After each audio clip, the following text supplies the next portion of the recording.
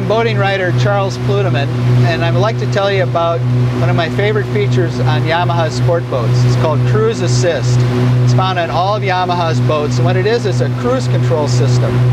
It's very easy to use, and I really like it if I'm going to be doing some towing, either kids in tubes or wakeboarders.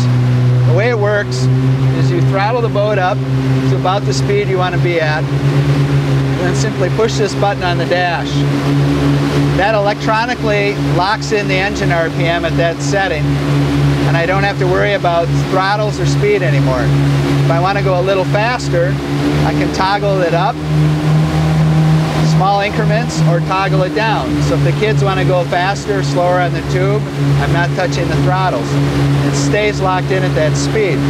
And what I really like about this is I'm not focused on the speedometer or my throttles trying to hold a steady speed. Instead, my attention's forward of the boat and what's going on behind the boat. And I think that's a good way to operate if you're going to be doing a lot of towing.